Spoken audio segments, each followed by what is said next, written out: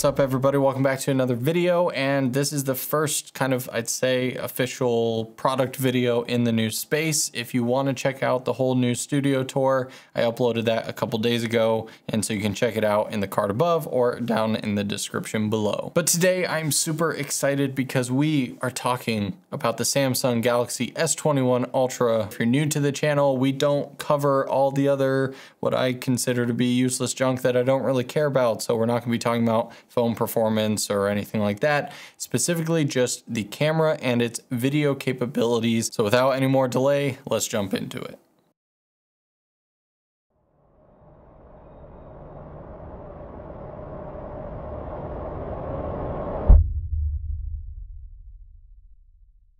So first up, let's talk hardware. The S21 Ultra boasts 4 cameras on it. It's got a 13mm ultra wide at an f2.2. You have your main 108 megapixel sensor, which is going to be for video purposes, a 24mm and a f1.8. And this time you have 2 telephoto lenses, the first one being a 3x or a 70mm equivalent, coming at f2.4. And then you have the genius folded kind of crazy periscope designed 10x optical zoom lens, which is going to be not so great in low light, coming in at a f4.9. Now, as always, keep in mind, these are all different sensors, and so the image quality is going to vary. And of course, we're going to talk about that later in the video. All right, so now let's get into the actual image quality. I like to break these videos up into kind of 2 sections. The first thing we're going to talk about is what you can get out of the box. So if you were to not buy any other accessories, which we'll talk about later on, that can really add to the overall filming experience with a phone, I want to talk about the stock camera app, both in the auto modes and the pro mode. So the first one up is Director's View. This one's kind of interesting. It essentially allows you to see all of your camera angles, excluding the 10x telephoto lens, at the same time. So that way you can quickly tap and change it. And therefore, if you record one video, you can actually have multiple camera angles all at once. So talking about the video in kind of the standard auto mode, one of the nice things they added was 4K 60 on all of the different lenses. So now you're not restricted to just 1 or 2 lenses. You can now use them all. That's very cool. And I gotta point out, when it comes to the ultra wide lens, it looks really good. I personally love the ultra wide look. I think a lot of people do. We see it. And I'm always kind of disappointed on my iPhone unless you are in daylight or a really optimal image setting, something like this, for example, where there's obviously a huge bright light here, but everything in the background is kind of dark. This would look fine, but the dark and shadows would look very noisy. And the ultra wide on the S21 Ultra definitely is a cleaner image in that specific low light situation on the ultra wide. It's also 0.2 f-stops wider, so it does gather a little bit more light than the ultra wide on the iPhone. So kudos to you, Samsung. All the lenses have OIS, that's optical image stabilization, so everything was relatively smooth. A little bit of a pro con here. You may have heard of the super steady mode. This is one of those marketing things I absolutely hate, because while super steady mode is there, when you turn it on, you now are limited to 1080p. And so if you are in 4K whatever and you literally tap the super steady, you can see the resolution change and you're stuck in that, because all it is essentially taking the already pretty good smooth image of a 4K, and then it's just cropping it into 1080 and using that extra image space to apply a lot more digital stabilization. So personally, not a fan of super steady. The regular image stabilization is already pretty good. When we compared the shot to the iPhone 12 Pro Max, which on the main sensor has the sensor shift technology, which is a little bit better than just optical image stabilization, they were both very close. The iPhone definitely still, I think, looked a little bit better, but for the most part, the regular OIS is just fine on all the lenses. I would personally never use the super steady. Next up, let's talk about color depth. Now, for the past handful of months, obviously myself and plenty of others have boasted about the iPhone's ability to shoot Dolby Vision, which is 10-bit color pretty much in all the modes.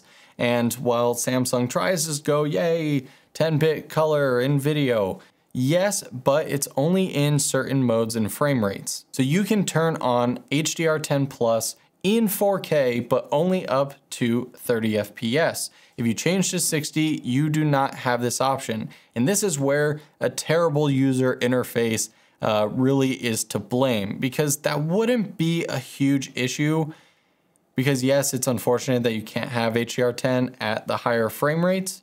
But what I have more of an issue with is the fact that there's nothing on screen to display when you are in HDR10 versus the regular HDR mode. You have to actually go into the advanced settings to even see if it's able to be turned on or off. So when you're in regular video mode, if you go to 4K 60, you're going to see HDR at the top because it does have HDR enhancing technology, whatever built into it that most phones have nowadays. But then if you change back to 4K 30 or 24, you go into your advanced shooting settings, you can turn on HDR, but nothing's really changed. And so if you don't know this, maybe your next shot you go back to 4K 60, now when you go to edit it, you're gonna have one HDR10 Plus, which is in any like NLE, like Final Cut, Premiere, Resolve, is going to look way desaturated. You're gonna have to color very differently than if you were to grab any of the other regular 8-bit footage. And so the 10-bit footage does look better. It definitely gives you more versatility in post. But the user interface and the way they present it and the way that you just constantly have to be thinking, oh, what frame rate am I in? What mode am I in?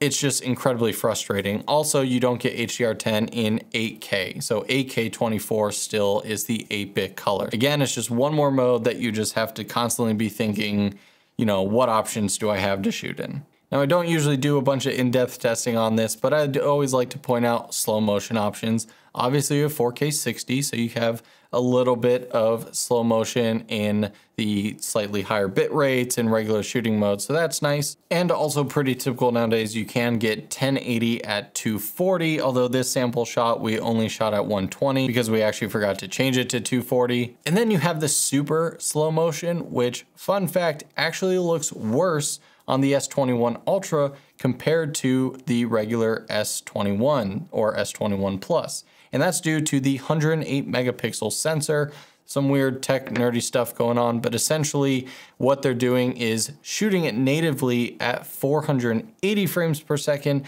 and digitally enhancing it using like optical flow or something to then digitally slow it down to 940. Where on the S21 and S21 Plus, it can shoot at the 940 frames per second natively, and therefore is going to look better. Now jumping into Pro mode, you get a couple different user interface changes, of course. Now you get things like a histogram, which is really important for getting proper exposure. But overall, it's not really going to change your image quality per se. It's definitely going to give you more control, since now you can also control your shutter speed, white balance, ISO. And that definitely is going to give you better exposure, but you don't have access to things like a log mode, for example, which we'll touch upon later in the video for Filmic Pro. Using Pro mode, like I said, and you can control the exposure with the proper shutter speed and ISO, you can get really nice clean image. Now when it comes to post-processing, I actually think it's better to shoot in the 8K 24 rather than pretty much any of the frame rates in the 4K options. The 4K just looked really digital. Everything had a lot of extra sharpening to it to compensate for the lower bit rates. It made things look muddy and over sharpened. Whereas if you go the 8K 24, you're still at the bit rates that pretty much all phones are, which is significantly lower than something like shooting on, you know, a mirrorless or cinema camera. But the post-processing that they do actually, even though it's a higher resolution, looks softer, which a softer image is more of a filmic type image, so there go the quote-unquote cinematic look. And so as long as you have something decently stabilized or you're going for that handheld look, I really like the 8K 24 with the Pro mode to get proper exposure. Now that's definitely not the full story for the phone. If you like the video so far, definitely do me a favor, hit the like button. It helps me out a ton. And we'll be back in just a minute to really kick things up a notch.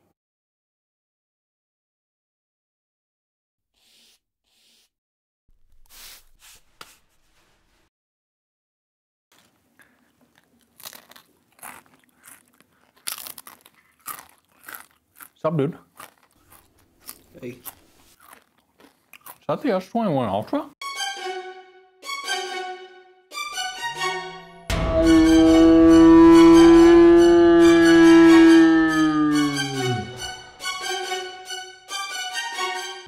Sorry, man. Sorry. I just wanted to check it out. I was just cleaning it for a shot, dude. It's fine. You do you. Is that the Beastgrip Anamorphic?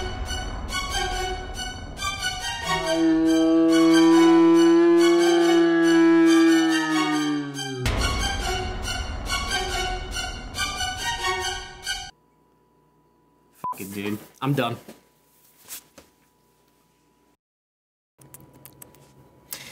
Just kidding, those Doritos were actually gross.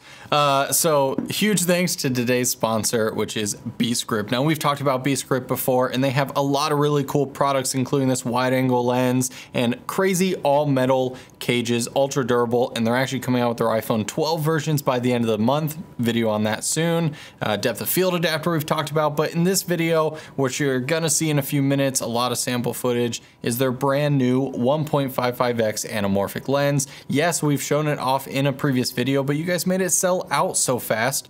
So the anamorphic paired with the Beastgrip Pro cage allows you to use any phone. That's how we're able to use a Samsung device. It gives you everything you absolutely need to get a cinematic image with your phone. And if you're shooting during the daylight, there's actually internal threads on the anamorphic lens, allowing you to use the Beastgrip ND filters, which again, you'll see in just a minute. Thanks so much for Beastgrip for sponsoring today's video. Back to the video. So now that we've talked a lot about the out-of-box experience and the overall image quality, the different lenses, I want to take just the last couple minutes to talk about how you can add a couple things to really step it up. Now the first accessory we're going to talk about is the Beastgrip 1.55x anamorphic lens. Since Beastgrip only has an iPhone app for the S21 Ultra, we used Filmic Pro's latest version, which technically has 10-bit, but unfortunately it was not working and it caused our user interface to kind of freeze, so we had to stick to 8-bit. Now I'm actually in communication with the Filmic Pro team, and they told me that it's probably because this is the Snapdragon version of the phone, which acts very differently than the exynos, I believe is how you say it, chipset that the non-American versions of the S21 Ultra have. So if you have the American version, you should definitely try it out. Maybe it was just my phone, but I can't seem to get 10-bit to work. However, I'm working with them to develop a fix so that way it can work and be great. So what you're seeing is an 8-bit version, and in the Filmic Pro app, you can choose a couple options for anamorphic. They have a 1.5x version, which the end result still looked a little too squeezed to me. So I chose their preview only option, which is really cool to have because that doesn't bake the de-squeeze into the actual image, only previews it on the phone screen. And then in DaVinci Resolve, I turned on the de-squeeze for anamorphic, and it looked a lot better in my opinion. Now, of course, this isn't going to add higher resolution or anything like that, right? It's still going through the phone's camera, so you're gonna have the same post-processing. So whatever pros and cons we've talked about earlier in the video are still going to be here. However, adding an anamorphic like this is going to add character to your video. So it's going to give you a wider field of view. It's going to give you a little bit of lens flares, although this lens I like because it just doesn't flare unnecessarily every time you shine any sort of light source at it. It really takes kind of a hard light directly at the lens to really make it flare up. That's going to be a subjective taste thing, but just so you know. In addition to the wider field of view, your edges are going to have a little bit of barrel distortion and definitely get pretty soft on the sides. So you definitely want your subject to be more in the middle. And then we really learned that to get the best look out of it is all about composition. When we filmed ourselves walking through the woods and we were really close to the trees, the low bit rates that phones have just kind of gives this very muddy overall image, and it looks kind of just like chaos and very busy because you don't have like the crazy depth of field that you do right out of a bigger sensored camera. But if you find a composition where you can clearly define your subject as like the foreground, a nice space of midground, and then maybe something in the background, so when we really separated ourselves from the woods, we were able to get really nice compositions. And the anamorphic lens, I personally think, added a really beautiful characteristic to the image, and I'm super happy with how it looked. Now, if you've noticed, there's something about the S21 Ultra we haven't really touched upon yet, and that is low light.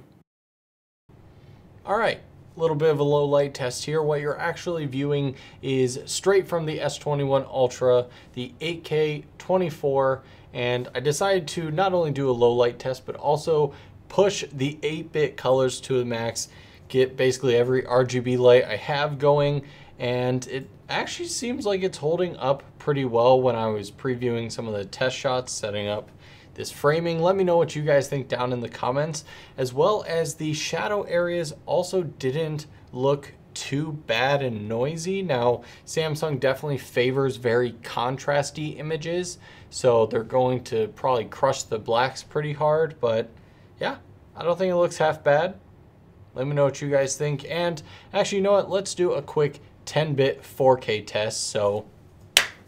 And now we're in the 4K 24 with the HDR 10-bit plus, or HDR 10 plus, whatever it's called, 10-bit footage, hopefully giving us a little extra room in post to color grade. So right now it looks a little flat, but if we grade it, we should be able to push the colors a little bit more, and it should look crisper and kind of have less of that blotchy, just gross gradients that a low color bit depth video will have. Good enough for a low light test?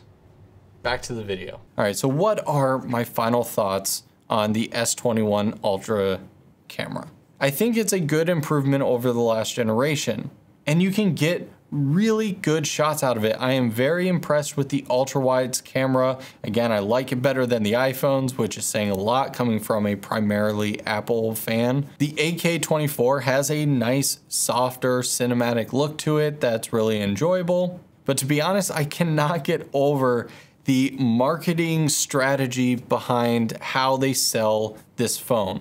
You see, on paper, they can list that this phone has 8K, 10-bit, 940 FPS slow motion, all this stuff that appears to make it look like a showstopper. This is the best end-all be-all camera out there. It is so hard to find the best combination of lens and mode and whatever to shoot in, and then you constantly have to think about the pros and cons while you're out filming, and that is not something you should be doing. I would really love if Samsung took a page out of Sony's playbook and really just straight up copied their user interface, because the Sony Xperia, if you haven't seen that video, card above, that user interface is perfect for a pro mobile filmmaker. So there you have it, guys. Those are my thoughts on the S21 Ultra. But of course, what do you guys think down below? If you have this phone, let me know how you're liking it. If you don't, are you thinking of upgrading to it or anything?